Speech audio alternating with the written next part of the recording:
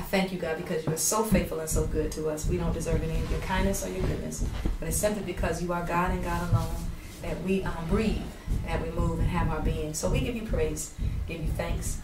You're our God, and we pray, Lord, that you would send truth, Lord. Let everything that is said be straight from your word.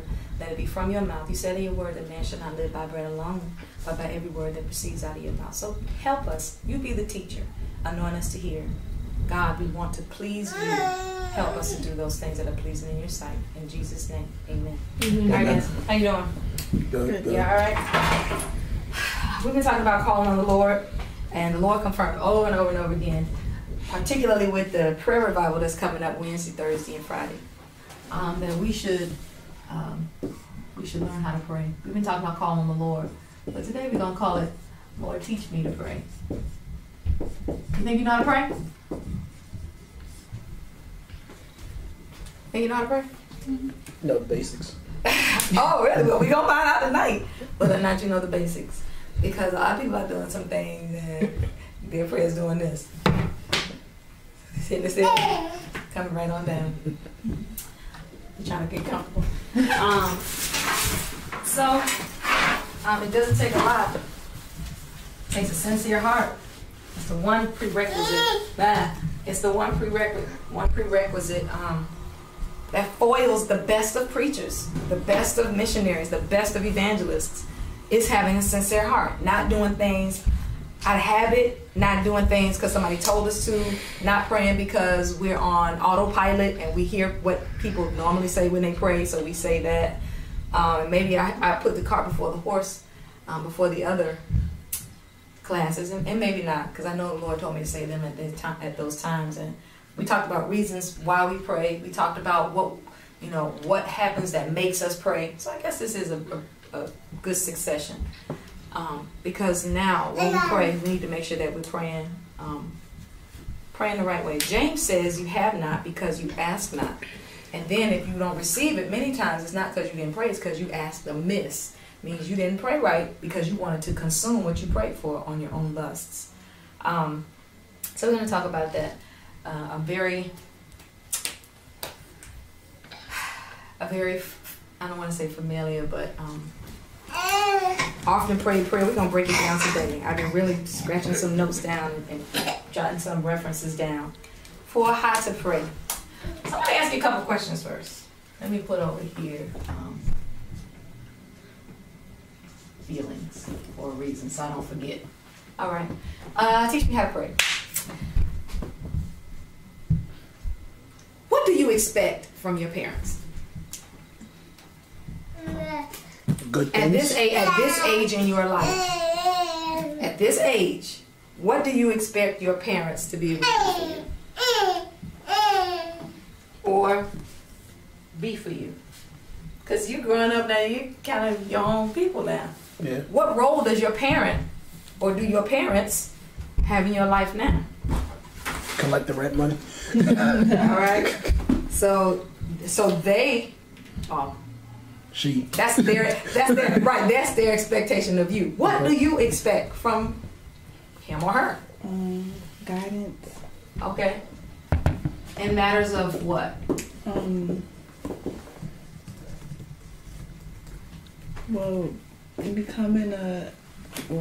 a young adult and transitioning to basically being on my own, I expect them to basically give me, show me,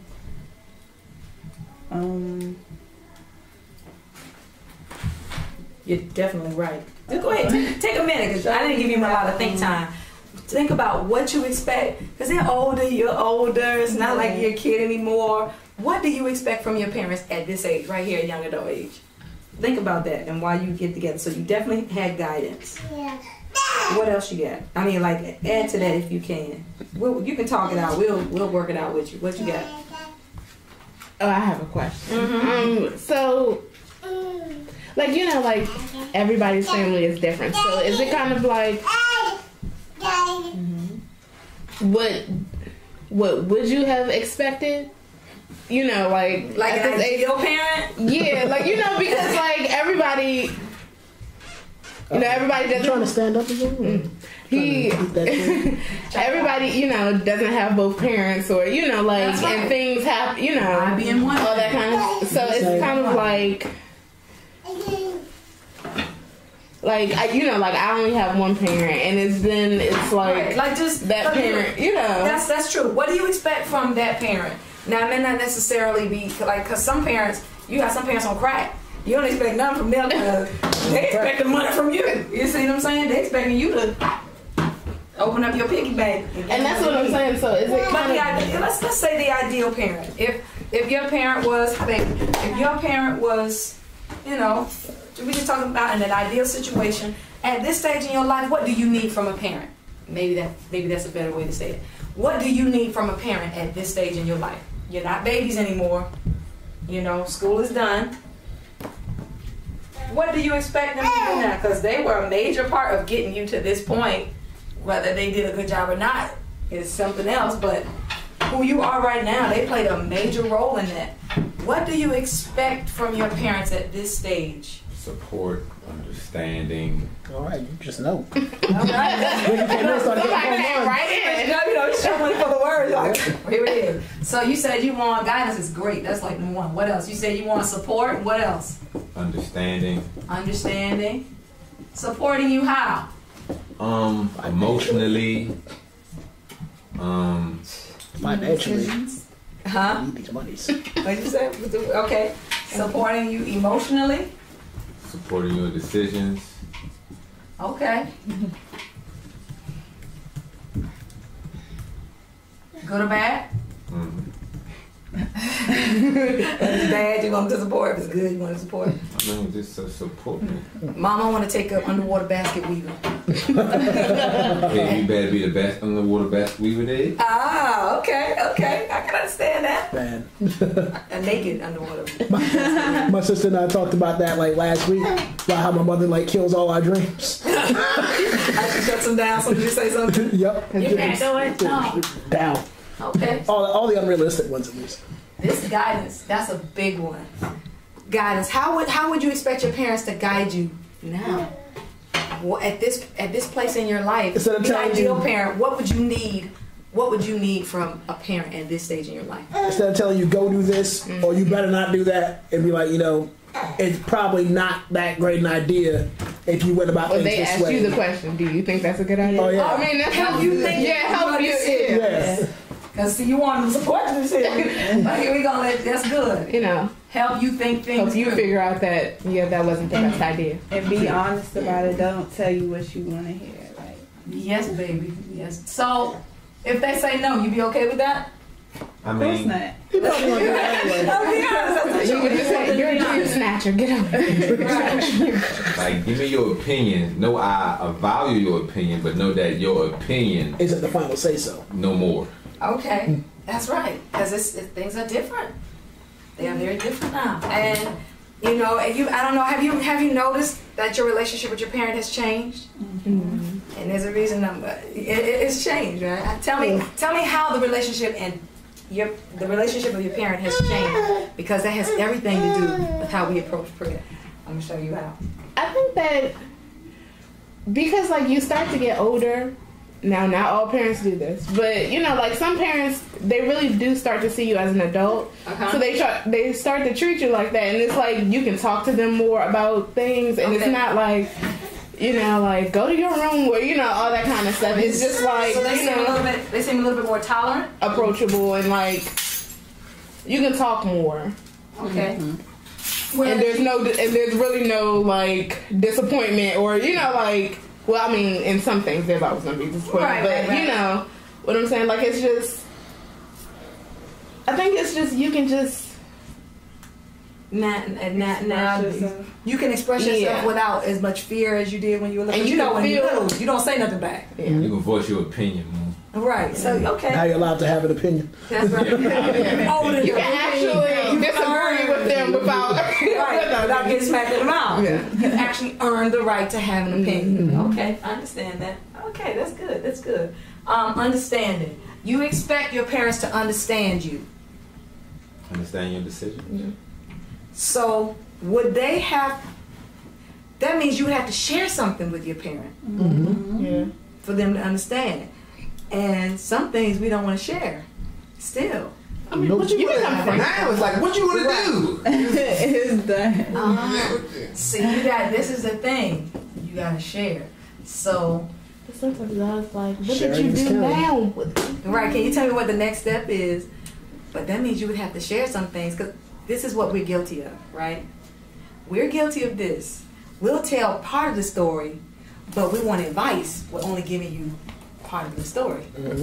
So can you get accurate guidance and support and advice if you only give them part of the story? Well, you can give them the whole story. Just use another friend. Right. Like your parents was born yesterday. But like, I saw this lady do this. Right. You know what happened? That's lady. Right. At least my mother can tell when I'm talking about my friends and when I'm talking about myself, because my friends do very different things than what I do. Oh, so, and because she knows you, And because she's seen my friends. and she knows that they could Yeah. possibly have done that. Yeah, it's like, nah, that's not that dude. Oh, I didn't know that's actually you, right? But That's- you know, this lady really cussed this lady out on the metro. You know. All right. What would you say if you knew somebody who knew somebody who's related to you? Right. You going to jail today? Have you seen that clip? Oh my goodness. Have you seen that clip? It's this bus driver in what, Chicago or Cleveland? One of the Cleveland. And there's this girl rapping at him, spitting on him, and she like hits him or pushes him or something, and he gets out of the thing. He's like, "You going to jail now?" And he Uppercuts her. Lady? This girl, he sends her flying. Her ponytail comes off. Yes. It like blew up on the internet in Cleveland. Is it gang members? Because you gotta It have. was an old man. It was an old man. He's like, "You going to jail now?" 60s. He said, "I'm going to." No, she's going to jail. She's going to jail. She's going to the hospital. He's going to. Oh no, but she got right back up and started fighting back. You He just you threw her heard off the bus. Like, you heard the connection, everything. He like, They know each other? no, because she's talking about how he's gonna get his granddaughter on her or whatever, and she's like, bring your granddaughter, bring your whoever, I'm gonna beat them down too, yada yada yada yada yada, and she like starts like getting physical with him, This is So unbelievable. he gets up. He just and it's like it's the funniest thing on the internet. No, it's like it's kind of hilarious. It's funny. It must be. There's an Obama meme about it. There's a Street Fighter meme about it. It's me. It's me. Let me tell you. Mortal let me tell you Kombat. something. Finish her. With all of that now, all of that, would you be willing to share your innermost deep dark secret with your parent? Nope. I mean, Now now, think about it, the disgusting stuff or the embarrassing stuff. Oh, come on, let's be honest. It depends on I'm going to take you right there. Would you be willing to share that? maybe a few more years. Right. Let me get married, y'all. Let me get married. I need to move out first. Yeah, okay. I'm like that bell can't hit me now. I tell you, I can hang up. You know, that's real. Because if you want like accurate advice, that means you probably need to tell the whole story. And that's the part that makes us a little bit, guarded. Why? Again, because you've been burnt before, or because you don't really want to be that vulnerable, not even with your parent. Nope. But you'd be surprised what kind of resource you have if you still have a parent. You still have a great resource, and they may faint or grow pale as you're telling them these things, or they may look and have a smile, and they may be secretly dying a million deaths while you're telling them, and they're biting their jaw because they want to be there for you. But you'd be surprised how they respond. I always tell different people that I'm talking to when they have to tell their mother some very, very rough news or their father some rough news. I said, you need to give them a minute to process it. Yes, they're gonna kirk out. Why you acting like this TV? On TV, they even kirk out, you know. But then, okay, honey, how are we gonna solve this? Everything's not gonna be solved in 30 minutes. You have to give your mama a minute to process that. You do understand that? When you tell her, Ma, I'm gonna have a baby. You better say it right. You gotta say it in a letter. Send your mama a text message. Send your mama a text message. Like a room doing. I'm saying, Mom! Smoke signal, something. Wait, she in the bathroom. You see what I'm saying? Say what you're I hope you sit down. Like, That's right. That's the truth. Do it while they at work. Make sure that foot can hit that gas pedal. That's right. You gotta tell her, and either she not driving, something gotta happen. But you have to tell her or him rough news. You gotta give her a minute to cry, break down. Did I tell you that? You ain't even your doctor. You know, she might go there. Oh, she might, Jesus Christ. You don't watch TV. I talk in peace and I talk in rock.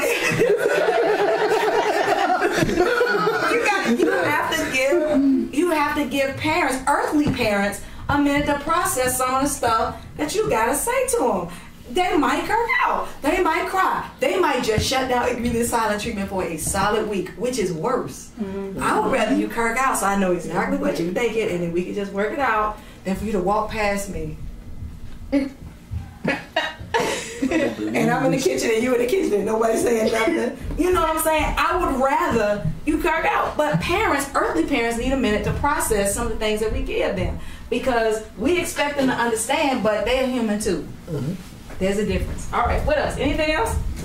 At this age. See, did somebody say money? Yeah, right. Financial support? I think I said that joke. That's what I expect. I expect you to give me money. You know, when I come and ask, I get $20. We got jobs, we got stuff. If we need money, we still expect our parents to be able to be there. And that's just the real. That's just the real talk. Yeah. You may get. That's what I was coming to you for. I was asking you for. I need gas. You know, and that's where you are, because now you're at a position where you can actually contribute back to the household if you're still there. And I can go the other way. I wish I could ask some of them what they expect of us, and trust me, the list probably would be the same. They would expect you to understand. They would expect you. They may not. They may not expect you to guide them. Where my guy? They may not expect you to guide them. That's funny, But now that you're older, my mother does ask me my guidance sometimes. Like, what do you think? Like we going to New York, not this week, but next week, because of some stuff I told her to do with the house in New York. Right. So now she wants me to actually do it. I was giving her advice. Now she wants me to do it. Now she wants to make it happen. So guidance, it may not be, the way we would approach them, but they might say, well, what do you think about that? Or what you think? Or you might be watching TV and they may have a conversation with you and they just want to hear what you're thinking about it. Your thoughts and your opinions, now that you're older, matter. What do you expect from your parents now at this age? Trust. So you expect them to trust you? That's a big one, right? You expect them to trust you. Why? You grown. Where you are. You are legally grown. I mean, we still dependent. All of the things depend on other organisms. But what? That's the science teacher me. Help me go up. But why do you expect them to trust you? Because that is a big one. Because for them to support me in what I do, they gotta trust that I will succeed and make them proud, for them to allow me to do certain stuff that I want to do. Okay. So trust you. Have you given them a reason to trust you? Yes. Have you done anything to break that trust? Yes. So they have good reason to trust you. What about y'all? You ever broken your parents' trust and they found out about it? Or they did something to break their trust after they found out about it? You ever done that? Where they were like depending on you? Even if it was just to come pick them up or pick your brother and sister up and you forgot them and they stayed at the bus stop, or, you know what I'm saying? Something simple. They trusted you to do something and you didn't do it. I think we've all. No one's 100% successful at anything. No, never. Never. Because at that point we would be God. At that point. But sometimes, for the most part, if you got a consistent track record, consistent trust record, we can trust you. I think that's good. That's good. Turn to Luke 11. I'm going here. Luke chapter 11. In this account, and we're going to go little bit by little bit. I've been jotting down scriptures. And this prayer is often called the Lord's Prayer, but it's not the Lord's Prayer. This is actually a model prayer that the Lord gave his disciples. The Lord's Prayer was in Gethsemane, where he said, nevertheless, not my will, your will be done. The Lord's Prayer was, God, make us one. Father, I've kept everybody that you gave me in my hand. I give them back to you. But this prayer in Luke 11 that we call the Lord's Prayer is really a model prayer that Jesus gave to his disciples, meaning this is the basic framework or the basic shell for how you ought to pray or what should be included in your prayer. Often we pray, but because we do not really take prayer seriously or we don't know what we should do as we approach God in prayer, sometimes you pray amiss. You don't pray according to God's will. And all of that matters. Okay? So, here it is. And this is the one that you probably learned from a long time. Let me see. There's another reference for this too. Let's try. Actually, somebody start reading. Just start reading. Maybe the first 2 verses. Go ahead. And it came to pass that as he was praying in a certain place, when he ceased, one of his disciples said unto him, Lord, teach us to pray, as John also taught his disciples. And he said unto them, when ye pray, say, Our Father which art in heaven, hallowed be thy name. Thy kingdom come, thy will be done on earth as it will be done